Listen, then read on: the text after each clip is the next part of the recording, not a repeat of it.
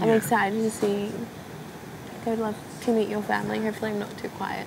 I'm not quiet. Like, I'm not like a super quiet person. It's more like when, I don't know. When you're comfortable, that's when you can be Yeah, loud. when I'm like comfortable, then I'm like, I'm not straight sort up of like, thing. Because that would be weird, like just going, what? I know. What's going on? That's nice not to meet you. me. Yeah.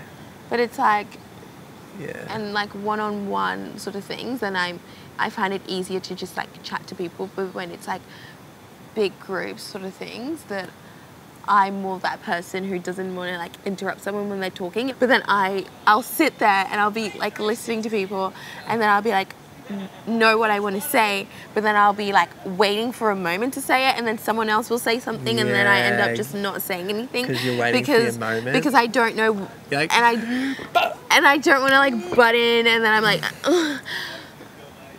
You're nice. You're probably like the nicest person alive, so you... No, I'm not. I'm obviously nice, but I'm not.